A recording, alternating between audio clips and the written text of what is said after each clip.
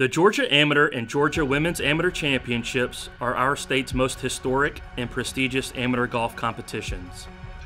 From 1924 to 1956, both championships were contested 10 times at the East Lake Golf Club course, each time with the course part of the original Atlanta Athletic Club. Honoring these great champions is important.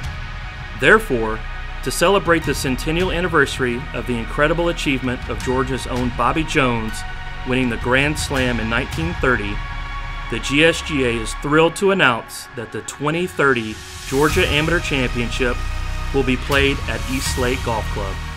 We're not going to do anything that's not first class. And so we partner with people like the GSGA. They do events the right way. They administer the event, the experience for the players.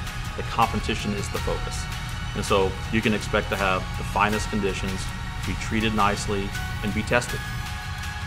Additionally, to honor the centennial anniversary of Dot Kirby's first of 6 victories at the Georgia Women's Amateur and the first to be played at the East Lake course, the 2033 Georgia Women's Amateur will be contested at East Lake Golf Club.